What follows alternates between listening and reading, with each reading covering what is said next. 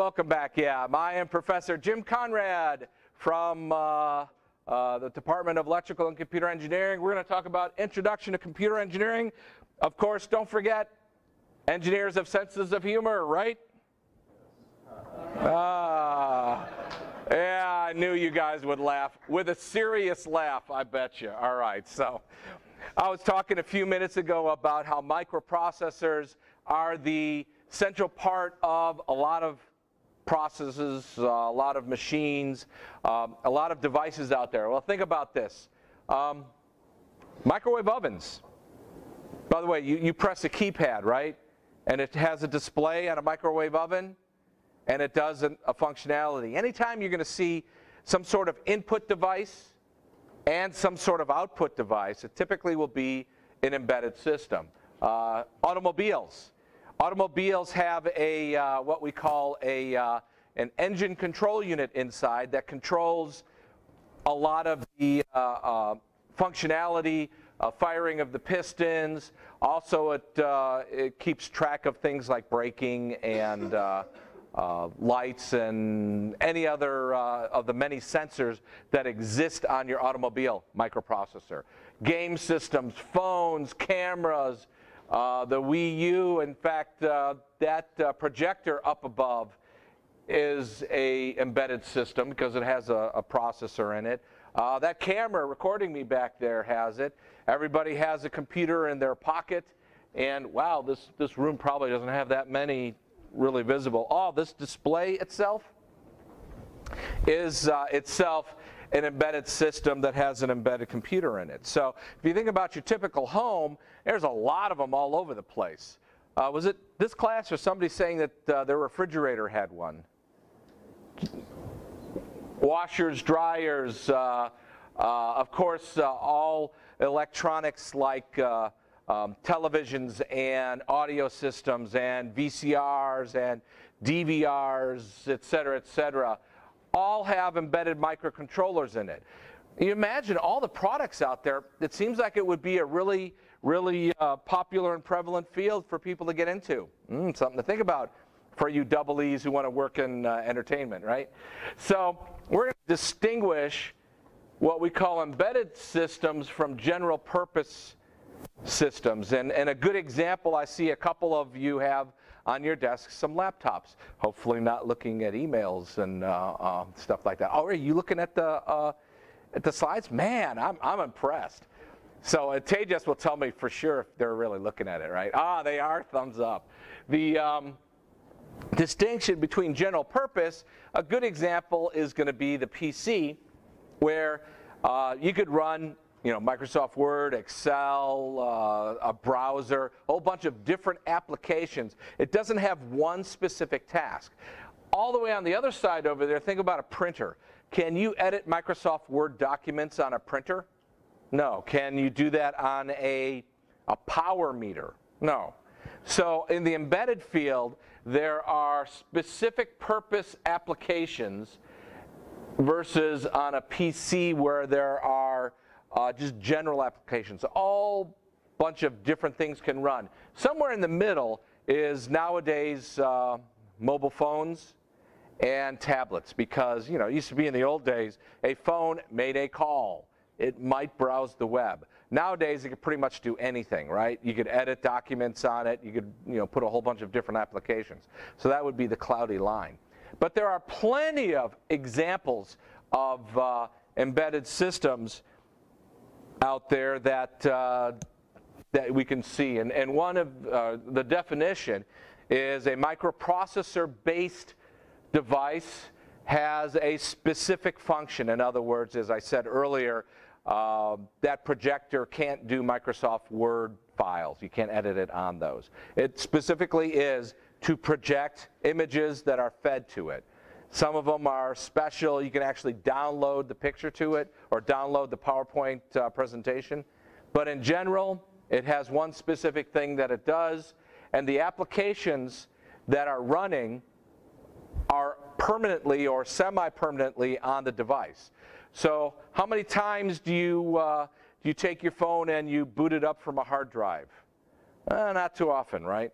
or for that matter, the automobile. How many times do you hit the reset button and the thing will spin the disk and pull in the operating system? Usually those, an embedded device has software inside that's always inside, and very often you rarely change it too. And typically it's a part of some other piece of equipment that may have previously been very mechanical. So a good example of this, an automobile. Back in the old days, before they had engine control units, an automobile was almost entirely mechanically driven. There was in the old days, if you know what, there was electricity, sure, and the electricity would be around when a mechanical instance was given. So anybody who worked in old cars know what a distributor is? Yep. So back in the old days, rather than a computer saying, fire a piston, fire a piston, fire a piston, that's what gives you the engine, or the power in the engine, there was a little metal lever that would go around and say, fire, fire, fire, fire, fire, fire, and it would do this in a circle, which was amazing that the things lasted, because that's a lot of wear and tear, because mechanical systems usually fail first, not electrical systems. So good thing you're in electrical engineering and not mechanical engineering. Ooh, I'm going to catch some grief for that, I'm sure. So the reason why you would send or have something developed to be more computer engineering or have a processor inside, well, reduce cost, increase functionality, improve performance, increased overall dependability. And a good example is my wife has a new automobile that will tell us when it is time to change the oil. And for the first year we owned the vehicle, it told us we had to do two things. Number one of our tires was way, way, way low on air. So I took it in and they said, you need a new tire because this one has been literally, it took a nail and it couldn't be repaired. And the second time was after 12 months, it said it's time to change the oil and just do general maintenance, which is pretty amazing that it is sensing all the parts of the car and telling me that this car, after only 12 months, or after 12 months and 12,000 miles, needs service. So it helps actually save money in that way, because I only have to go in and have it serviced once a year. So if you're going to design a microcontroller into a system, and by the way, I will use sometimes the word microprocessor and microcontroller interchangeably, there is a distinct difference. One is that a microprocessor is a device that does calculations, and it doesn't have a lot much other than the ability to do calculations. It usually doesn't have memory or too much memory.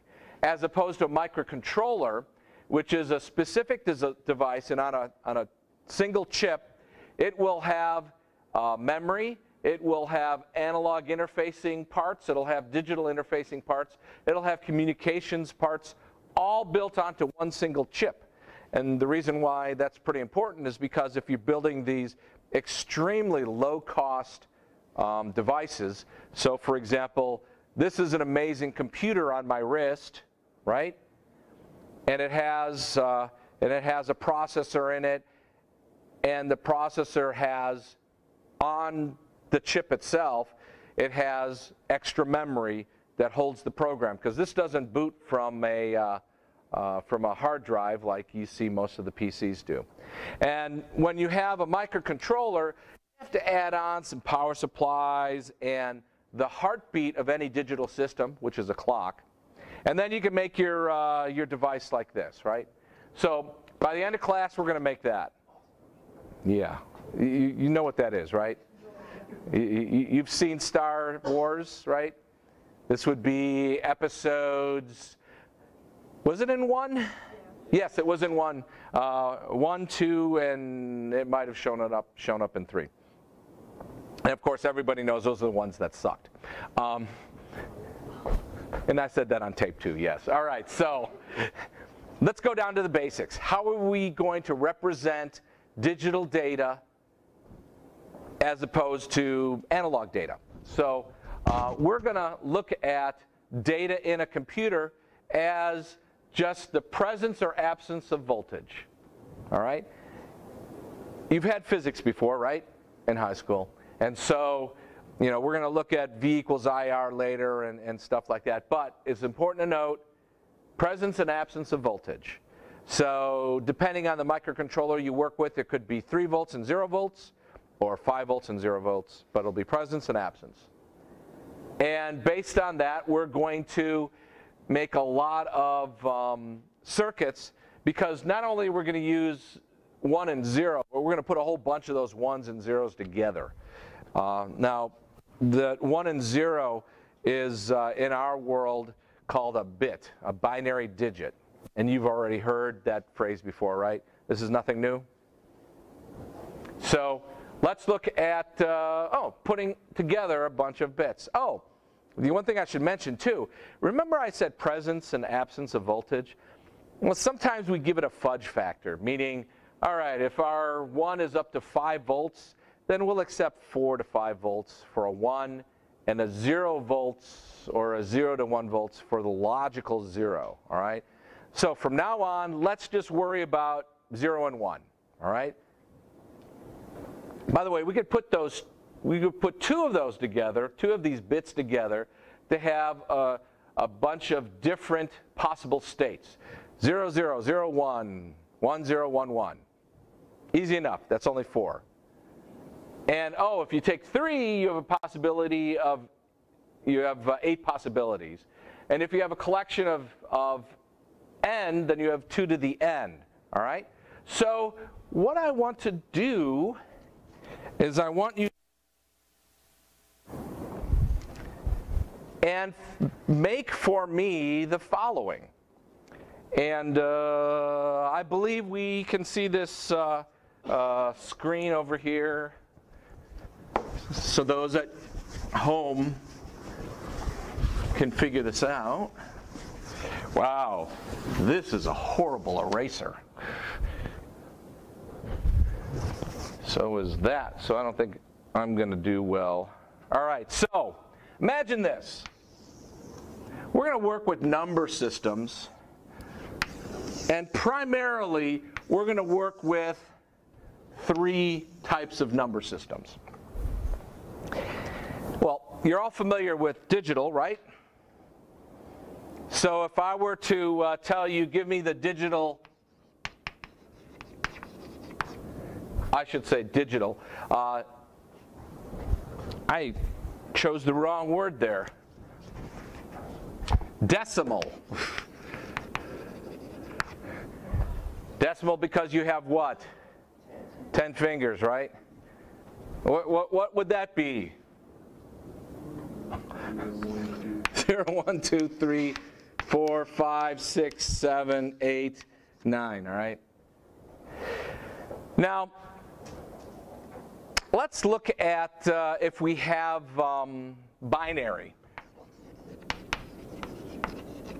And I want to have, in this case, let's say 4 binary bits, right? And remember, if I have 4, I have how many different combinations of that? 16, right? So 2 to the 4 is going to be equal to 16 different ones. We're going to call this one hexadecimal, all right? Or simply hex. So if we have, you could see the example up there, 0, 0, 0, 1, 1, 0, 1, 1. If I were to represent this in binary, what do you think this would be?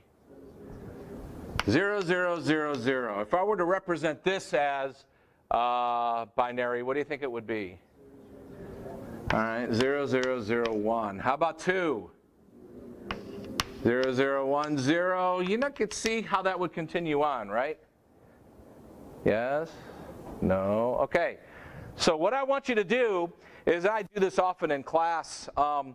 We'll just stop for a moment because you pretty much have absorbed everything you can in the last 25 minutes. And you're going to turn to your neighbor. And between the two of you, you're going to talk and you're going to create a chart where you're going to fill in all the decimal numbers and all the binary representations of that, and do it from decimal 0 to 15. How about that? All right? We'll come back in a few minutes. All right, we're coming back. And just to get a flavor of what you guys use, guys, in the true sense of northerner. What would 6 be in binary? 0110. And even though I don't have room on this, if I were to do 15, what was that?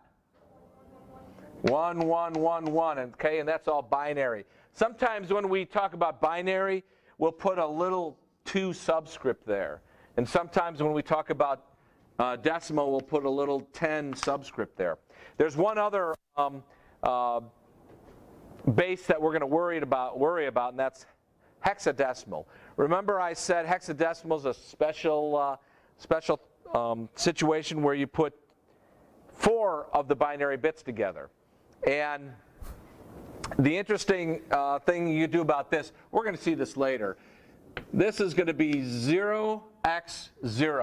0x means this is a hexadecimal digit, and 0 is the value.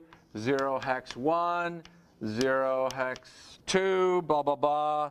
Here's 0 hex 6. As you can imagine, if I get down to the bottom, 0 hex 9. And this is to distinguish it as a hexadecimal digit. And where it gets interesting is if we're looking at a 10, 11, 12, 13, 14, and 15. And specifically, you know, we want a single digit to be represented in hex. And so what they do is they just call this 0 hex A, 0 hex B, 0 hex C, 0 hex D, 0 hex E, and 0 hex F. Now later on, we're going to see situations where we might want to say something like 0 hex F1, for example. And so that means F is the representation of 15. Oh, by the way, which is the representation of what in binary? 1111, right? 15, 0, hex F, 1111. And then this 1 over here represents, it's in hexadecimal. So what's the representation in binary for that 1 in hexadecimal? 0001, right? So the whole representation of that would be binary 11110001. And this is binary. And that's how we're going to use these numbers to put them together and to use them for our calculations a little bit later. And the reason I bring that up is because when we start to do some programming, we're going to actually have to use something that's 8 bits wide and represent it, not have to worry about 10111101. Did I do 8? Something like that. But it's a lot easier to put it in hexadecimal. All right, let's fast forward now to basic logic gates. So how many of you have had logic gates before? Well, a couple of you, all right? So the rest of you are going to have to learn this. This is easy, right? We're going to be working with not, or, and. So the logic aspect of this is not, and each one of these inputs, by the way, is a single bit.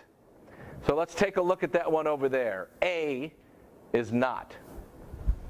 Or A is fed into a not, and the result is not A. So the natural logic sense of this would be as follows. And my glasses are over there, so I'm going to be really blind as I do this. If you input this is going to be the input is A, and the output is A with a bar over it, which we call not. Can you tell that's an A? Good. If I input a 0 into my gate, what do you think the output's going to be? 1, because it's the opposite of it, the not of it. And if I input a 1, what do you think the output is going to be? 0, all right? This is kind of, oops. This is kind of, well, logical. Isn't that kind of funny? Yeah, all right. So, going back on this, if we have an AND gate, here it is right there, it's going to be represented in this table AB. So if I have an A of a value 0 and a B of the value of 0, A and B will be 1 if both A and B is 1. So the result of this operation here is AB 0 or 1? 0. And let's give all the possibilities. Remember, we have 2 bits. So in this case, A and B is 0, A and B is 0, and A and B is 1. So in this case, the operation of the AND gate, AB, is 1 if both A and B are 1. In the same way, we have an OR gate, which means that the operation of A or B, and this is, they use a plus sign for this, but you actually should equate this as the OR gate. And again, since we have 2 binary digits, we have 4 different combinations. So this operation over here will be 1 if A or B is equal to 1. So in this case, 0 or 0 is 0 or 1 is 1, 1 or 0 is, and 1 or 1 is 1. And this is the basic objective of these gates. Now, keeping in mind that there are a couple other ones here, this is nothing more than a NOR gate followed by a NOT gate. This is an AND gate followed by a NOT gate. So if you have this up here, if this is my option of AB, and this is how we would draw it. Did we draw it up there correctly? Yes, we did. AB not, what do you think this would be? This would be 1, 1, 1, 0. So basically, we take the operation of the AND gate and we just invert it, kind of like using over here at the NOT gates. And in the same way, if we were doing a NOT OR or a NOR,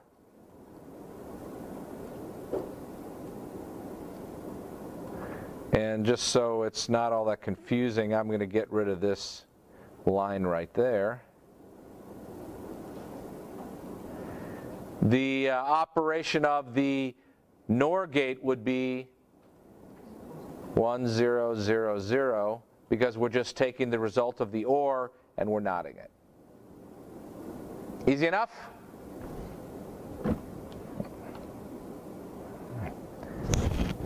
Now we have, I've already alluded to how we work with binary numbers, and so, by the way, this is a topic you're going to go into in great detail next semester when you take ECGR 2181, which is Introduction to Digital Logic, or Digital Logic Systems 1.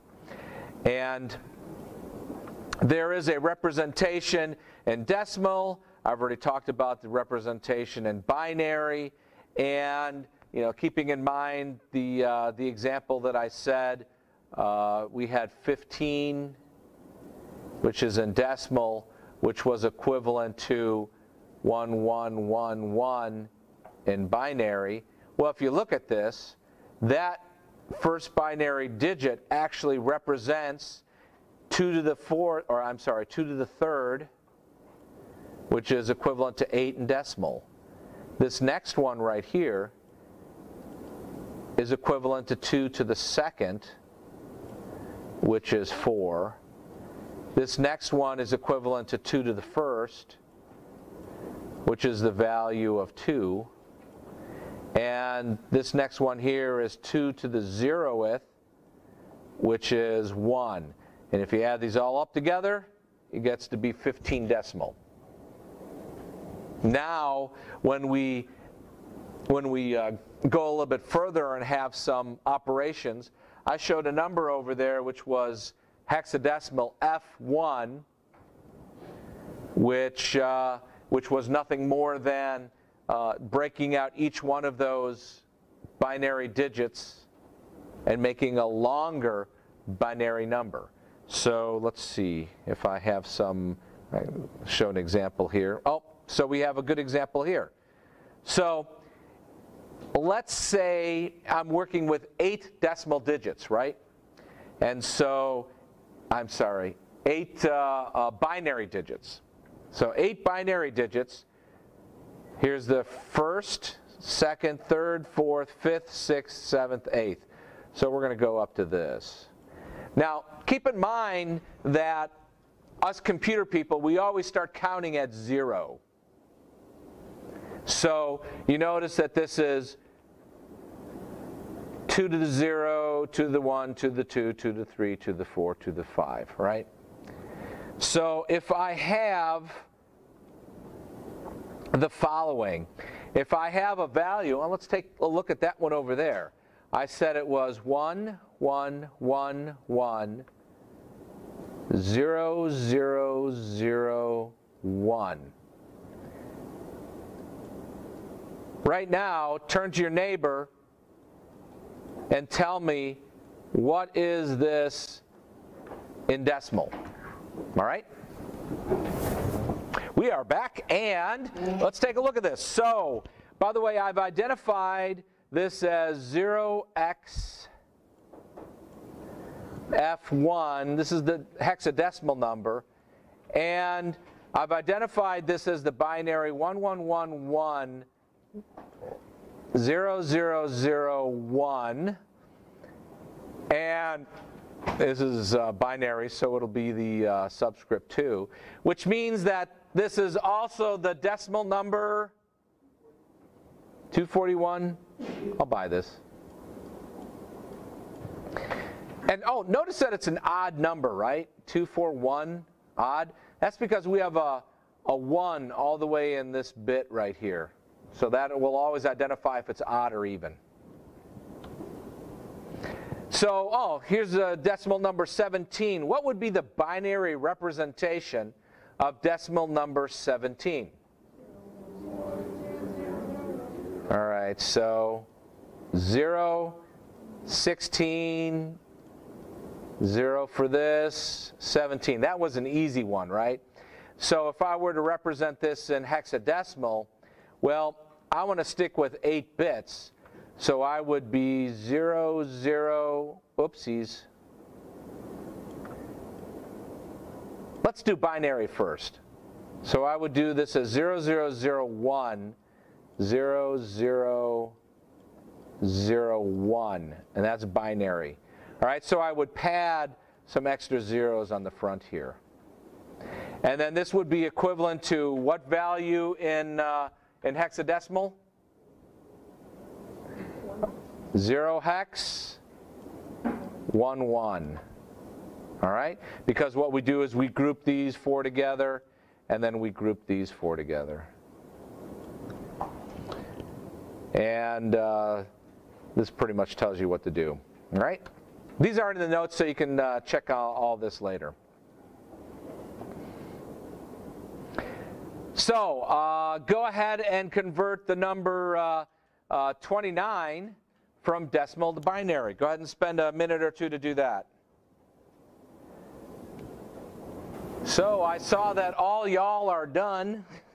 So the answer is? Okay, somebody said 0, 1, 1, 0. But there's other stuff. Well, let's just show the example of how this would be 1, 1, 1, 0, 1. All right? So you could do this by repeated subtraction. Easy enough. Now I can go even more practice, but feel free to go ahead and do this on your own, and to do all this practice on your own. Here's an example. You could do it with 70, and you could do it with 255. Question? On that last one, when you convert it into hex, and you have 0, 0, 0, 1, and then 1, 1, 0, 1, since 0, 0, 1 is the number 1 and the second one would be D, does the letter come before the number? Good question. So if I were to pad this with 0, 0 at the front, this would be, then you would group this followed by this. So in this example, this would be 0 hex 1 D. All right? Answers your question. Because, you know, what this is the first part of the number. This is the second part of the number. You don't need to sort, you know, put the letter first. Because otherwise it would be a different number, right? All right, lots of practice.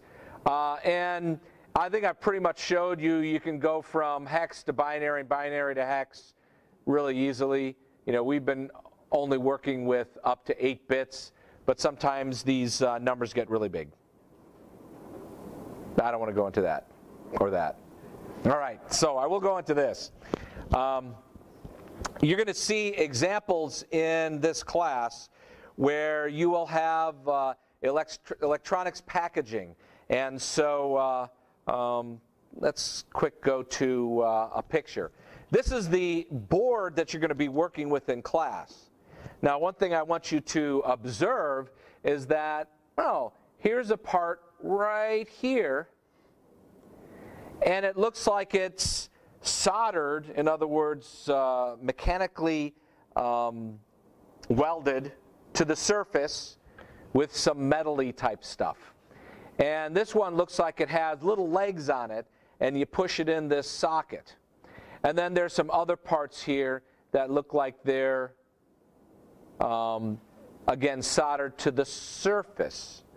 And what it is that there are some packages which are called dual inline that have holes. These are common for older designs because it's a lot easier to manufacture boards like this if you only have to solder it on the surface. And actually that's something that you'll learn, computer engineers, you'll learn this later in embedded systems. Those of you in electrical engineering, you're going to wish you took embedded systems, all right? And by the way, these ones that you do on the surface could be on one side. We call those dual flat packs. Or it could be on all 4 sides. These are called quad flat packs. Or they could have these little balls of solder on the bottom of the part. These are called ball grid array. In fact, these are really popular for devices like this Apple Watch because you don't have very much space to put all your parts. And so as you can imagine, if you have the electrical connections to the silicon part inside, if you have these electrical connections on the side, you're taking up a lot of space on the side. Whereas if you do it on the bottom, then you have what's called a ball grid array, and it doesn't take so much space on the sides. I think I had some comments here. Packages have metal leads which allow you to connect between these parts. And they're all connected to each other with copper traces on the printed circuit board. So if you look really carefully on this board, and you're going to have these boards in your hands in just a couple of minutes, you'll have all the way on the bottom there, or all the way on the surface there, you'll have them together. So assignment number 1, and this is the last slide I have. Assignment number 1 is going to be downloading and installing the tool to be able to run the labs that we're going to do for the rest of the semester. And then assignment number 2 is you're going to blink LEDs. Ooh, exciting, huh? And assignment number 3 is you're going to breadboard up a switch and an LED in addition to using the LED and switch on the board itself. And then assignment number 4 is that you're going to hook up a bunch of switches and a speaker, and then you're going to play some tunes like the Empire Death March, or the Mario tune, or some beautiful classical music. It's the theme from 2001 Space Odyssey, which is, I think, called also Zusarathan Sprecht or something like that. Yeah, whatever, something like that. It's for cultured people like you. I'm not cultured, so I can't admit that, right? So what you're going to see is on your machine, you're going to load this tool right here called Code Composer Studio, which is, by the way,